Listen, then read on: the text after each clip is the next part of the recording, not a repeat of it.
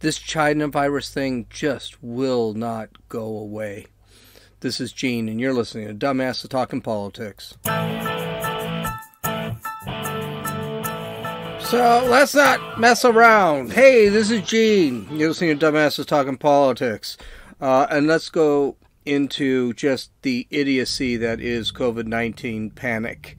Los Angeles Mayor Eric Garcetti, issued an order for residents to stay at home, warning that the city is approaching, quote, a devastating tipping point, end quote, in its fight against COVID-19 that would overwhelm the hospital system. Okay? He made it clear that if we do not cancel everything, we are all going to die. Let's listen to this.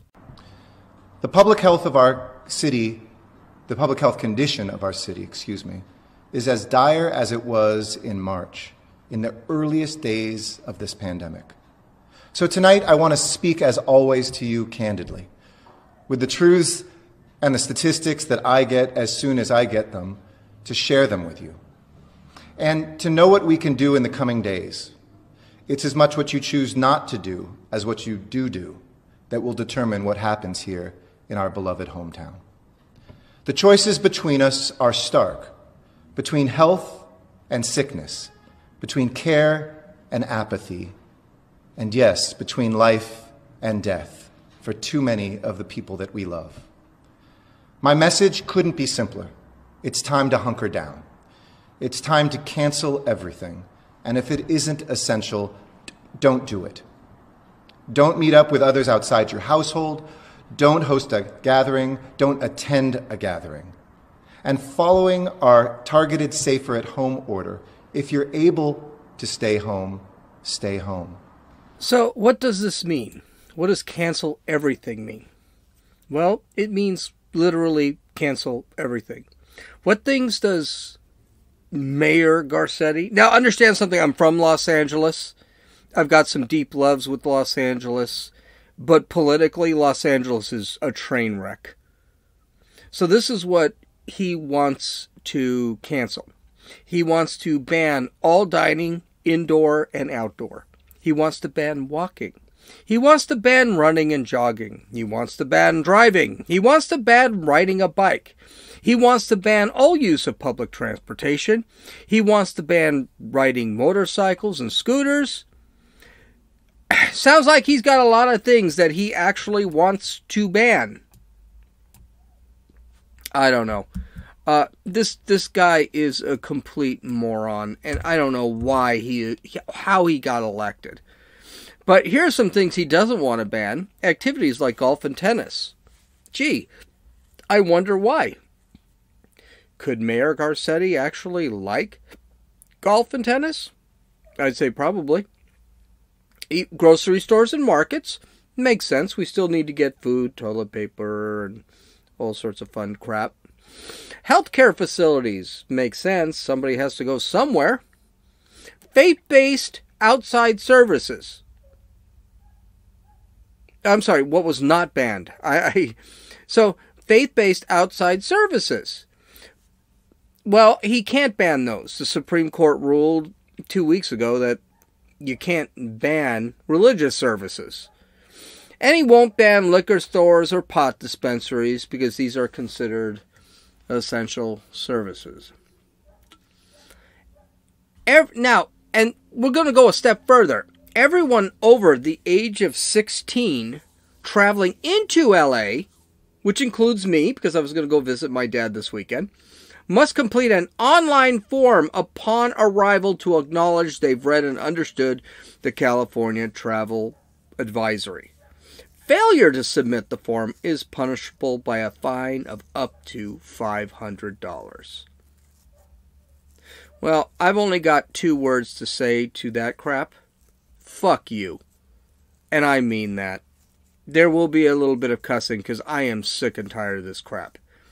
This is nothing but tyranny. This is coming from people who do what they want. They don't, but you better do what they say. You cannot go to a barber shop or salons But what if these politicians and these elites need a haircut? They go to a barber shop and a salon. Or a salon. Ones they closed, by the way. They tell you not to eat out.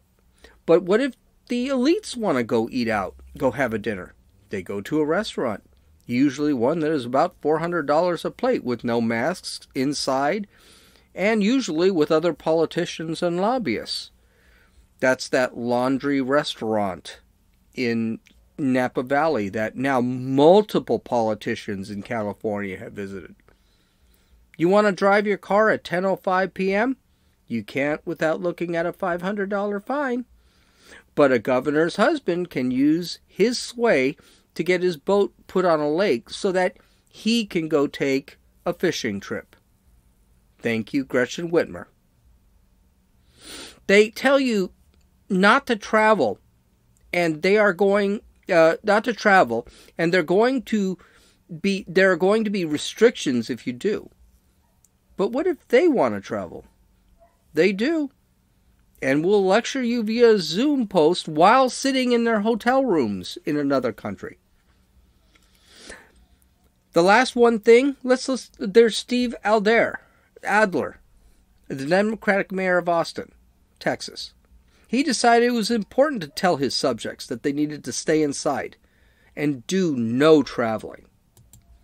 He even released a video with statistics and basically said, stay at home, skip the holidays, and don't travel. What a caring man. What a wise man. There's just a problem. When he released his video, he was in Cabo San Lucas attending a wedding with a couple of dozen people, probably not wearing a mask. The wedding would have been far less romantic that way. He made the announcement while in his hotel room in Cabo. Ugh. This is so frustrating. Here's the thing. People are beginning to see this for what it is. Control and power. Tyranny. They see this as a chance for the elites to take control of the population. And all the people in power and creating the shutdowns are Democrats.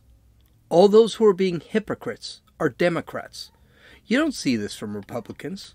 Rick DeSantis, the Republican governor from Florida, was caught having dinner at a restaurant.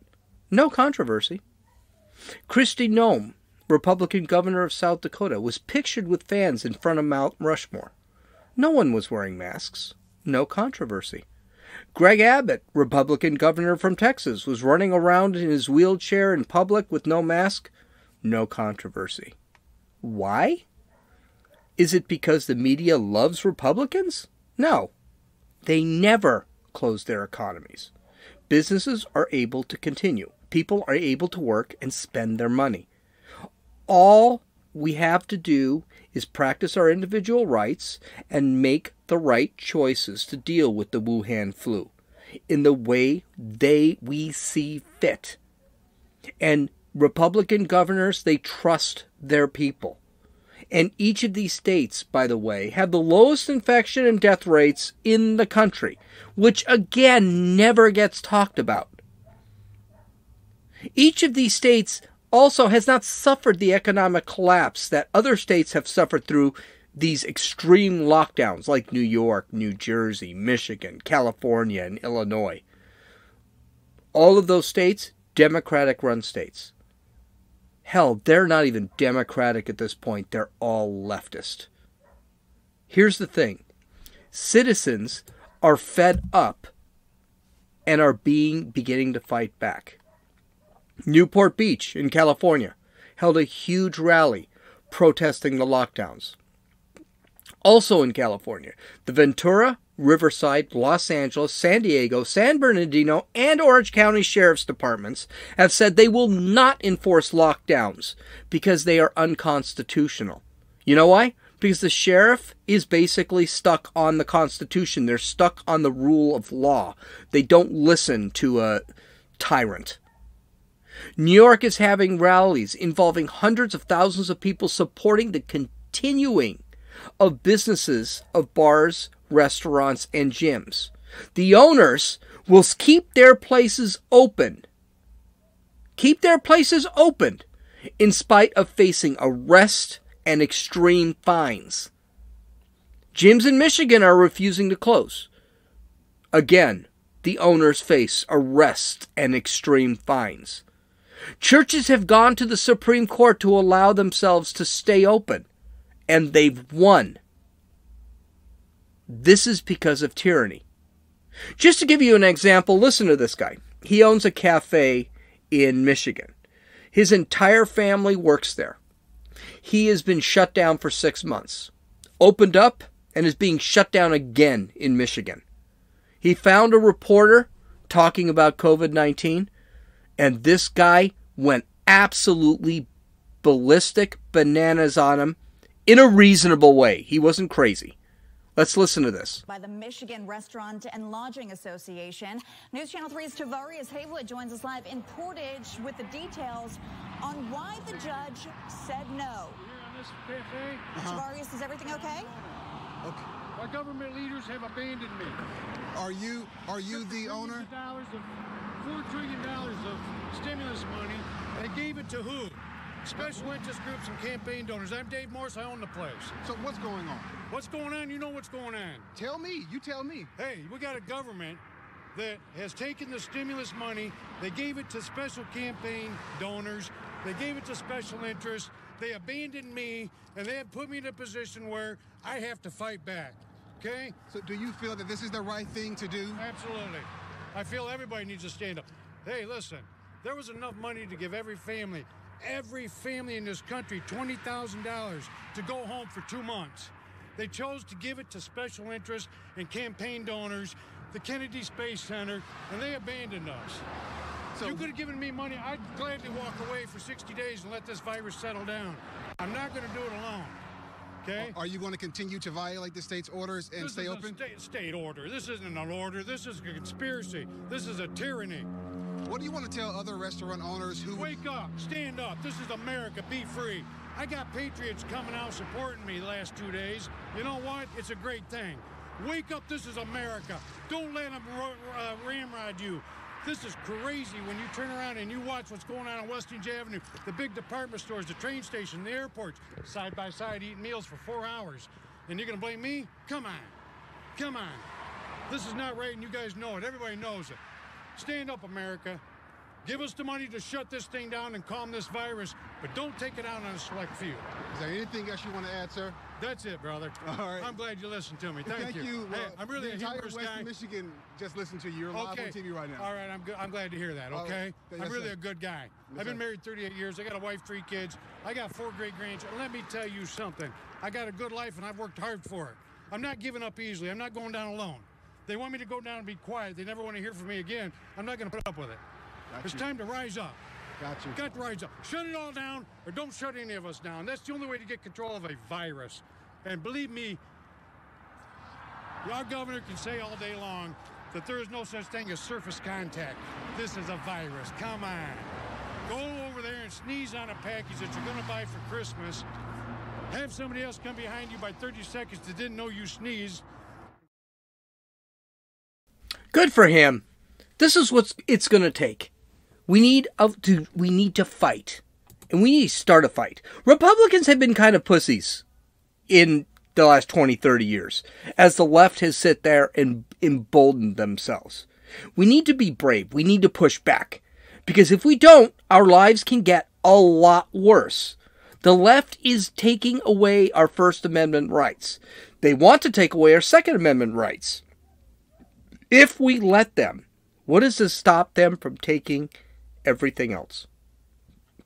Sounds kind of familiar, right? Isn't that what happened in Cuba? Take away their guns, then take away their First Amendment. The Soviet Union, China, North Korea, Venezuela. Listen, the socialists of the left aren't talking about socialist countries like Norway, Sweden, and Switzerland. And when I say socialist countries, I put air asterisks on those because they're not socialist countries. Those countries do not have socialist economies. Our socialists like Ilhan Omar, Alexandria Ocasio-Cortez, Bernie Sanders, and Rashida Tlaib are talking about the bad kinds of socialism presented by the above countries like the Soviet Union, North Korea, and Venezuela. So are Gavin Newsom, Eric Garcetti, Gretchen Whitmer, Andrew Cuomo, Bill de Blasio, Lori Lightfoot, Kamala Harris, and Sleepy Creepy Joe. Remember this. It's all about power. All this suppression, all of this shutting down the economy is about power. And oppression guarantees power. So we really need to fight. You remember about 11 months ago when we said China's incompetence and disregard for its citizens and human life in general, that led the world through this pandemic that burned through the populations. Remember that when calling the COVID-19 the China virus or Wuhan flu was actually being racist? Remember when Trump closed our borders to China? Trump was being a xenophobe? Guess what?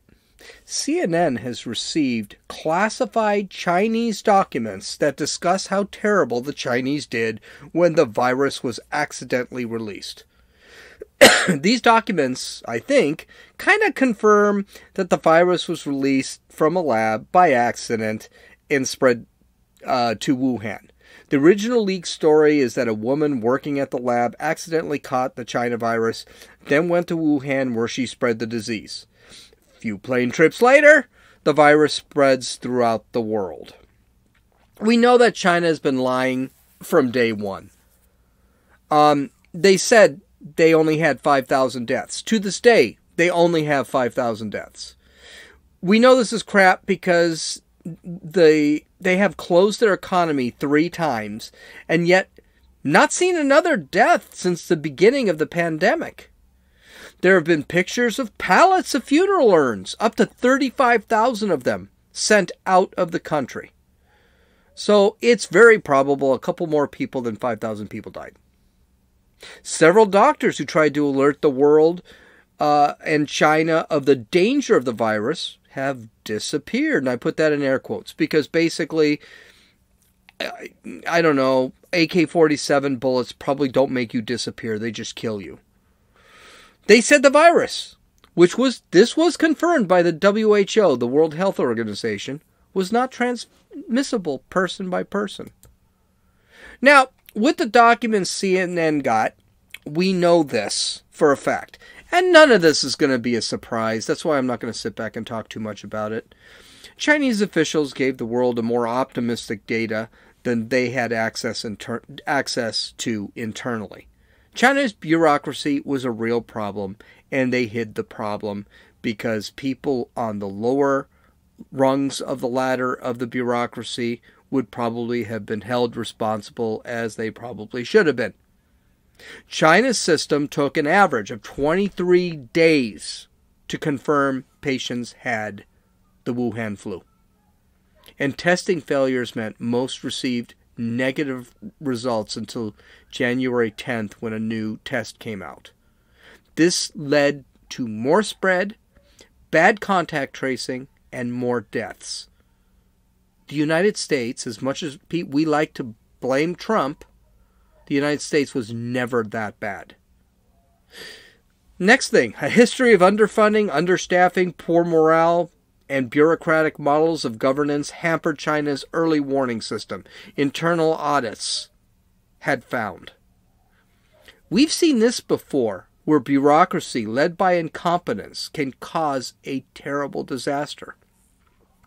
The one specific, Chernobyl, under the Soviet Union.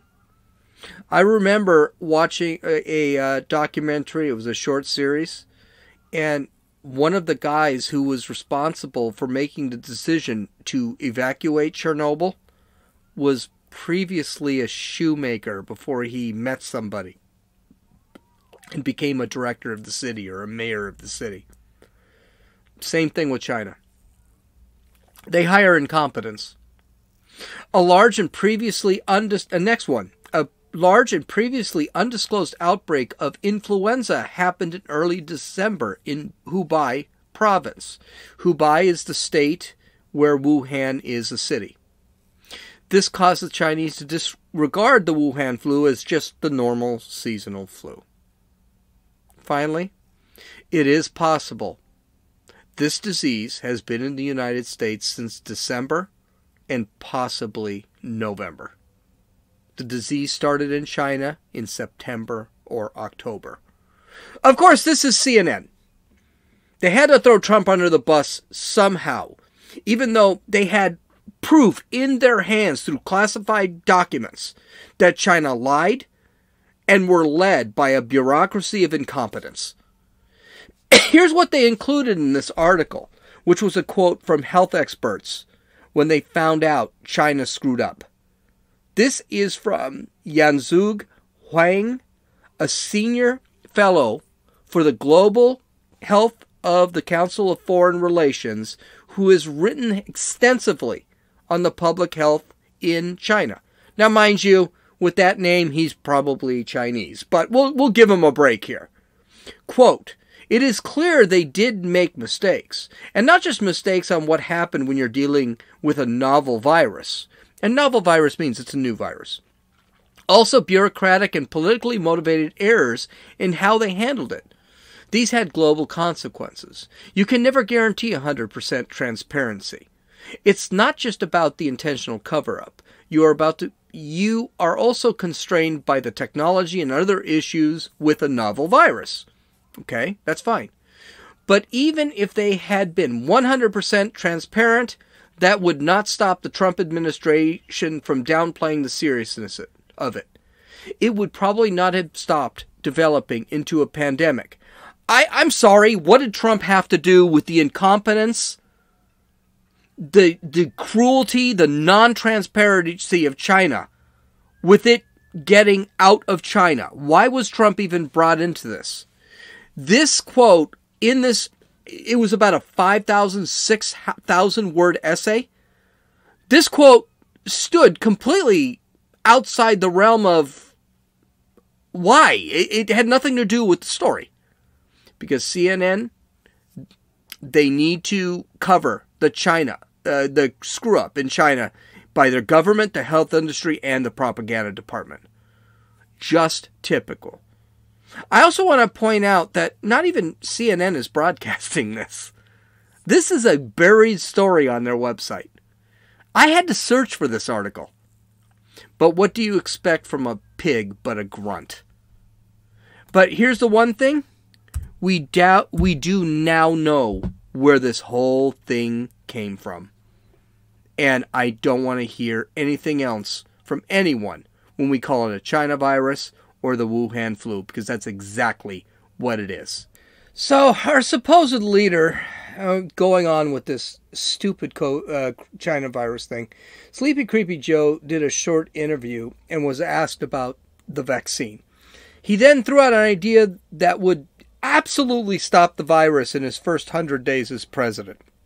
Listen to this. Do you plan to get vaccinated before Inauguration Day, and will you do it in public the way that Presidents Obama, Bush, and Clinton have suggested they're willing to? I'd be happy to do that. When Dr. Fauci says we have a vaccine that is safe, that's the moment in which I will stand before the public and see that, look, part of what has to happen, Jake, and you know as well as I do, people have lost faith in the ability of the vaccine to work. Already the numbers are really staggeringly low.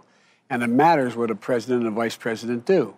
And so I think that my three predecessors have set the model as to what should be done, saying once it's declared to be safe, and then I think Barack said once Fauci says it's clear, that's my measure, then obviously we take it. And it's important to communicate to the American people, it's safe. It's safe to do this. My inclination, Jake, is on the first day I'm inaugurated to say I'm going to ask the public for 100 days to mask. Just 100 days to mask. Not forever, 100 days. And I think we'll see a significant reduction if we occur that, if that occurs with vaccinations and masking to drive down the numbers considerably. Couple of things here. First, Tony Fauci is a doctor in name only. He hasn't practiced since the 70s. He's not an epidemiologist.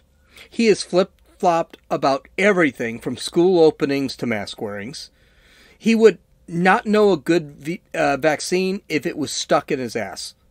So why Biden would actually trust Fauci, I don't know. This is still an anti-Trump thing. The fact that we have 3 vaccines that were developed by private companies under the Trump administration shows the fact that they don't want to talk about this. They want to ignore it. They want to make it a bad thing. Like Trump had gone down into the basement of the White House and actually kind of cooked up his own vaccine. This is a big win for Trump, and Biden cannot admit it because these are questions that are going to come up when Biden jacks up everything else. Finally, someone show me one study, and I can only think of one study that was inconclusive, that show masks work. There was only one study in Sweden that said masks preventing the spread of COVID-19 is kind of up in the air. It's really not, The problem is there's a mask mandate throughout Europe. France, Spain, Portugal, Italy, England, or Great Britain. And they still have a huge spike in COVID-19 infections. So, is it possible that maybe the masks don't work?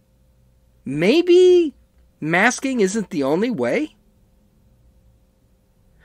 Do I wear one? All the time.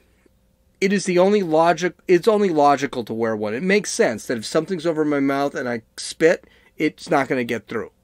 But saying that a mask will suppress the virus is naive and just dumb. So we can see the government isn't doing anything to help businesses. And looking at Joe Biden, he's not going to do much. And it's been a year since we've been shut down. Nancy Pelosi still hasn't come up with a bill for a stimulus package and refuses to negotiate with anyone until recently. We'll get to that. Of course, the Democrats are blaming Mitch McConnell, probably because they don't know how our government works, with people like Rashida Tlaib, AOC, Ilhan Omar. That's not that much of a shock. The lower house is supposed to come up with a bill, and the upper house is supposed to approve it or manipulate the bill to their liking. The lower house being the House of Representatives, the upper house being the Senate. Then the two houses negotiate. I honestly cannot remember the last time this happened. It just seems like everyone is going willy-nilly on crap. The problem is Nancy's bills would have cost $2.4 trillion. And that $2.4 trillion will go to museums, colleges, and Democratic-run cities who have been fiscally irresponsible on our debt because they lost their tax base by either shutting businesses down or because people are leaving their states. Ask California. Ask New York. Mitch McConnell of the Senate wants a $900 billion stimulus bill where the money goes to small businesses and people who are suffering only. Trump has pushed this bill to go to $1.4 trillion just to get Nancy to sign something. But no one on the Democratic Party in the House of Representatives wants to negotiate. But here's the thing. And of course, they blame Republicans because Republicans are stopping it. No, you've got a Democratic House. Figure out a bill, send it, and then it goes back and forth. That's how it's supposed to work. That's how laws work. But Nancy has been working. She's got a couple really important bills out. So there are two bills coming to the House floor this week. The main bill on the House floor this week is a measure to end federal ban on marijuana and require courts to expunge prior marijuana convictions. Sounds pretty important to me. What about you? There's another one. This is a bigger one. Actually, I really think this is something. Lawmakers will also take up the Big Cat Public Safety Act, which would ban the ownership of big cats like lions and tigers.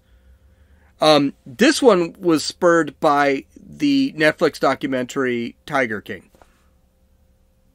So what? Democrats don't want me to own a gun. They don't want me to say what I want to say. They don't want me to go to church. They don't want me to protest for things I believe in. Now they don't want me to own a lion? Jesus Christ. Are these people really serious? These are Nancy's priorities? Kevin McCarthy, the House Minority Leader, blew a gasket this week. He said, quote, "The Speaker of the House has denied the ability to get help to the American public simply because they wanted to determine something would happen in the election to harm President Trump and him getting reelected. But what has happened in America is people are hurting. This has got to stop.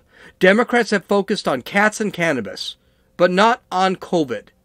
They think after a humiliating defeat in the ballot box this year, that's through the House and through state legislatures and the governor races, that Democrats would get the picture that Americans are demanding some action on these issues. For months, Speaker Pelosi has done nothing but help keep Americans who are hurting. For more than 40 times, Republicans have brought on the floor COVID relief votes that Democrats have voted against." Well, I mean, is he right? I'm thinking he probably is. Do you know why? I think one of the things Kevin McCarthy hit on is Pelosi just doesn't want Trump to be president. I totally believe that. I think that's absolutely true. That's all she wants is for Trump. And if she released a stimulus package, it would make Trump look good. Well, today, Friday, Pelosi has accepted a smaller stimulus package of $900 billion. A reporter, probably kind of shocked, asked her why. And she said, "Perhaps you missed what I said earlier. Joe Biden committed to ending and crushing the virus and had a Build Better America initiative. Build Back Better. A vaccine answers our prayers." The vaccine came from Trump, not Biden. "An answer to our prayers of 95% effectiveness in terms of Pfizer and Moderna, and now there's a third company that's done one, and there may be others coming forward. That is a total game changer, and a new president, and a new vaccine." Of course, the old president created the new vaccine. She won't give him any breaks. This has simplicity. It's what we've had in our bills. It's for a shorter period of time, but that's okay now because we have a new president. The president who recognizes that we need to depend on science and stop the virus. President Trump was the one who hired Moderna and Pfizer to come up with the virus. He lowered the regulations so that the vaccine could be approved quicker. What is she talking about? You got Sleepy Creepy Joe screaming that we just need more masks and more shutdowns because he hasn't left his basement in whatever. Okay, here we'll continue on with what she said. "A president who understands that America's working families need to have money in their pockets in a way that takes them into the future without any of the contraptions of any of the other bills that the administration was associating herself with because it was inaudible before." So Trump was president, and that's why she would not approve any bill that meant to help citizens and small businesses. Here's a newsflash, folks. Get this through your frickin' heads right now and start fighting.